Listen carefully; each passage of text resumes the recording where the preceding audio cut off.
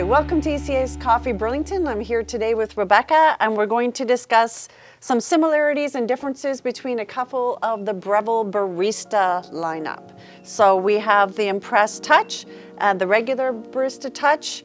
We're going to tell you what we like, love, maybe don't need. Yeah.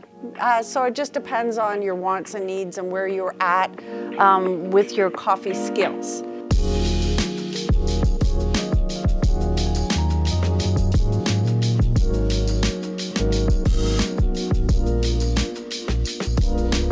So first off, we have the Impress Touch. And what does the Impress Touch give us, Rebecca? Well, so this is a brand new machine from Breville. So it just came out this year, actually in the summer, which is, it's only been around for a few months. Right. So this guy, they've introduced what's called Barista Guidance, and they've also introduced the Impress Puck system into that. So the Impress Puck system we saw on the Barista Express Impress. So it's the assisted tamping handle. So you pull that lever down, and it's going to give you a consistent tamping pressure every time. And it polishes it a little bit too? It does, yeah. So definitely beneficial for a multi-person household that's using it. Everybody has a slightly different tamping pressure when they're tamping, so super helpful. The Barista Guidance, it is to help you dial in your espresso. So it's going to let you know whether or not you have a good or a not so good shot, and how to make those changes to get a good shot. Now, I will note that with the Barista Guidance, it is a new technology, right. So it does take some calibrating. So whenever you find that, since we've had this machine for a little bit now, want to quickly touch on it. If you find that the Barista Guidance is giving you some incorrect information, it's always best to just head back to your settings menu and redo the Intelligent Brew setup. Especially when you go through seasonal changes, so temperature, humidity, all of that stuff affects the beans, right? And so now that we're kind of coming into the colder months, I found I had to redial in my machine, and I only use Colombian espresso. So you know. So I know. Right. It's because of the weather changes, so just something of note that that I wanted to bring up with this, since it's something that I've noticed with it, yeah. Okay. Yeah, so that is the Barista Touch Impress. We also have a big old bean hopper up top, and we have a upgraded steaming wand too. So you're able to get a better froth for your alternative milk. So you're an oat milker. You're an oat milker. If you're an oat milker, if you're milking your oats at home. If you're an oat milk drinker or an almond milk drinker, any of those, you can better froth your milk with this machine. Yeah. So they've made that quite discernible here with their red ring. Yes. So exactly. So if the machine has that, then you know it's got yeah. And then we have the Barista Touch as well. So the Barista Touch has been around for a few years now. Oh yeah. Yeah, and it's always been a good mover. The touch screen makes things really easy for you. You have the recipes pre-programmed. You have that on the Touch Impress as well. But not everybody knows exactly what goes into a cappuccino or exactly what goes into a latte. So when you're starting out, that's super helpful, because it's just not always common knowledge. As you, as a avid coffee drinker at home, may think it is, it's not always. So really great to introduce into this these machines is the color display touchscreen. We have, both machines have a 54mm portafilter. On the Barista Touch, you do have to tamp yourself. And you do have to know how to dial in the espresso correctly, because it's not going to help you, and it's not going to tell you what changes to make, when to make them, why to make them, etc. And we wanted to touch on the rate of pour. Yes. So talking about that, is one of these is volumetric and one is timed. Yes. And what do we like and not like about that? We like volumetric. We do. And we do not like the timed. So the Touch Impress pours volumetrically, meaning that it will always pour 2 ounces unless your espresso is so fine that nothing is coming out. Right. Then just nothing comes out. So then you only need to change your grind setting, especially on this machine with the with it helping you out with the tamping. Exactly. Which is fantastic for a learner. Yes. Right. So you always want 2 ounces in 30 seconds. Right. So volumetric makes that dialing in process a lot easier, and it's more consistent throughout all espresso machines, is that they're volumetric as opposed to being timed. The Barista Touch is timed, so it will always pour for the programmed time, but the volume changes. Exactly. So it's just kind of, it's switching your way of thinking, and if you have this machine at home and you've only ever dialed in on this machine, then what we're saying may not make sense. May not make sense to you. But yeah, having a timed machine is weird to dial in. So you're changing your grind size based upon the amount coming out, which should be around 40 mils for a double shot. Yeah. Right. Yeah, and it's it's just a little backwards. The same rules apply if your espresso is pouring too fast, then you still need to make it finer. Pouring too slow, you need to make it coarser, but instead of looking at the seconds, you're looking at the volume that's there. Right. So it's just a little funky. For us. It is, yes. A little funky for us. It is a little funky for us. Price points as well are quite different. So the Touch comes in at around $1,600 bucks Canadian, and then the Touch Impress is $2,200 bucks. So you're paying for those upgraded intelligent systems in the machine. Plus the IQ, right? Yes. So the milk IQ will only make a difference potentially if you have alternative milk. So yeah, something to keep in mind. If you're a regular milk drinker, then might not make a difference. No, you can go anywhere with your milk. Right. Both machines have the same size water tank too, just around 2 liters, which is very standard for a home machine. The Touch Impress does have a slightly larger bean hopper, so it's 340 grams, as opposed to these that are 250, so almost 100 grams more, which is nice. Well, I have this size hopper on my machine. I don't think I would fill it up anymore just because there's only 2 people right now doing shots. Yeah. I could see this if you had a larger amount of people drinking. Absolutely. I don't, my machine has the same size as well as the Barista Touch, and I don't find it being too small either. Yeah. So, yeah. Are we gonna brew? Let's make some coffee. Yes. All right. Let's start with the Touch Impress, and we'll move over onto the Touch. So we're gonna make some milk beverages. Both of these machines have the beverages pre-programmed, so we're just gonna click on the icon. Want to do a latte? Since they're both up on the screen? That sounds good. So I'm gonna hit here. Oh, that just woke it up. So it's telling me it's a double shot, which is perfectly fine because that's what's in there, the double basket in here. I'm just gonna hit it and it's gonna start grinding. I love the built-in tamper, I'm not gonna lie. Yeah, me too, it makes it so much easier. And there's like no mess either, which is great. I know Breville did start putting in the funnel, the dosing funnel, with their machine. So if you're looking at the Barista Touch and you're purchasing around this time, the dosing funnel would be included with the machine. Wasn't before.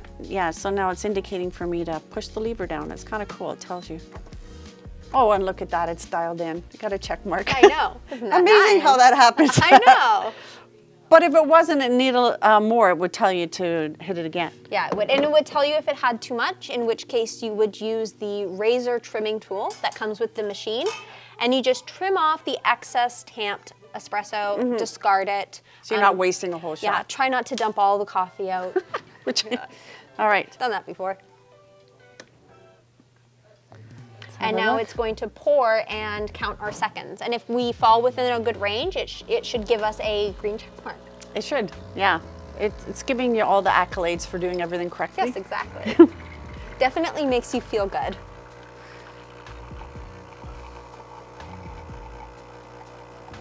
Let's see.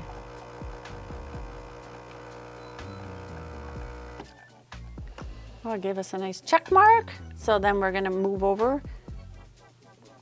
to the steaming. So again, as long as the jug is sitting on, you can show it on that one, what it's sitting on. It's a sensor on both machines right here. Your jug has to be sitting on that. It'll tell you if it's not on, if it's not sensing, because it will just keep going and going and going if you walk away. So make sure you pay attention when you're setting it. Yeah, exactly. So that, because I've learned from experience that can happen. Yes. And you do have to use the Breville steaming jugs as well on the sensor. Otherwise it doesn't read it properly. There may be other ones that are compatible, but in my experience, same thing has happened where I've used a non-Breville jug and it did not read the temperature correctly. Right. Yeah. So this is sensing the temperature and foam level. That is out of the box. You can program that to have it set for your liking. If you want it less or more bubbles, more bubbles. Exactly. Yeah. Yeah.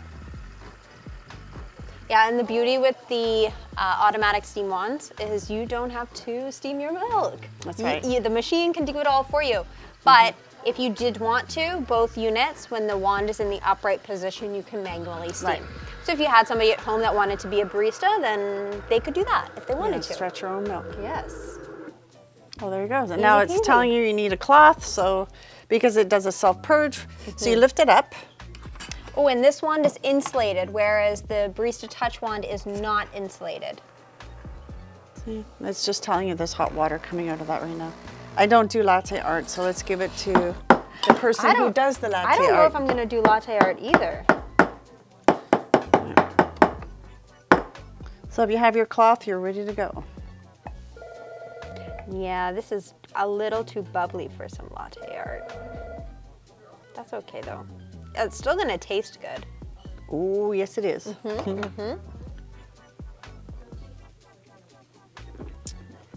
good. Yeah, the nice thing about having automatic features in your machine is there's a lot of consistency with the drinks, especially when you're newer to the espresso game. Like sometimes it's just so much, right? To get it consistent. You know, I know sometimes we know. You're standing there for like 10 minutes, you're like, I can't get a good shot, I can't get it dialed in. But when the machine knows what it's doing, it's going to dial in for you, which is fantastic. Does it for you. Right. Exactly. Okay. Well, so I got a good shot. How about you? Well, I guess now it's all up to me. So that's the difference with the Barista Touch. It's all you. If you get a not so great shot, you need to know how to fix it. You need to know what to do to make that a good shot. But the manual is fantastic. It'll tell you. Yeah. You're absolutely right. Breville has the best manuals for... That's what I think, yes. Really does. Okay, so I'm going to first select the beverage I want, and we're going to do another latte. And I'm going to stick my portafilter just in the forks here, and then press it, give it a tap into the sensor in the back. You could also press the circle icon on the front. I just, you're so used out of habit, just tap it. Yeah. So it's going to grind for the seconds we have set at the grind size we have it set at. And so Rebecca has dialed these machines in ahead of time. So if you're putting fresh beans in, you might have to do a little bit more fooling around with these. Yes, exactly. And I did dial it in probably about half hour ago, so it could change. Yes. So we'll see. Let's see how good I did. Let's see, Miss Barista.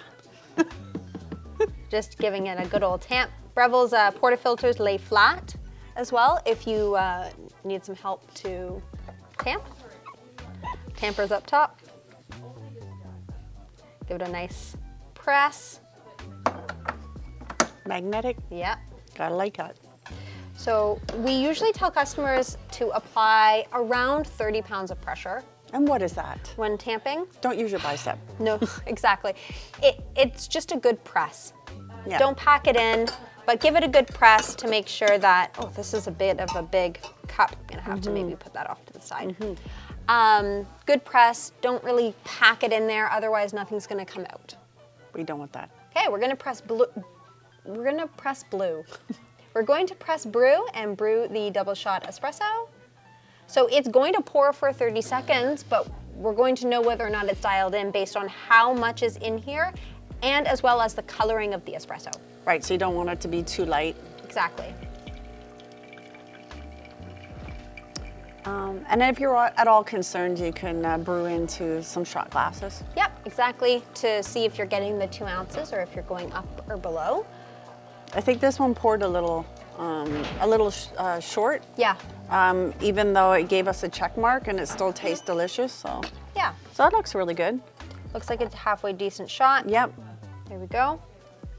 And now I'm going to just move the jug, thank you, back onto the sensor.